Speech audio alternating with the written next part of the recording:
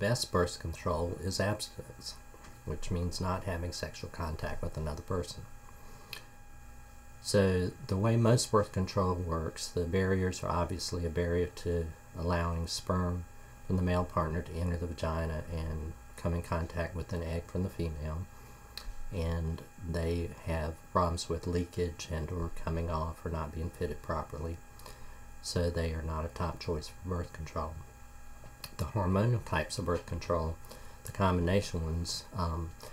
mimic the female cycle, but because of the increased levels of hormones, either prohibit ovulation or the passage of an egg,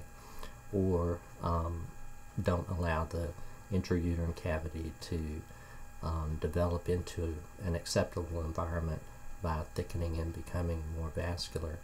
at the mid portion and early portion of the female cycle, such that a fertilized egg could become implanted in that fluffy tissue.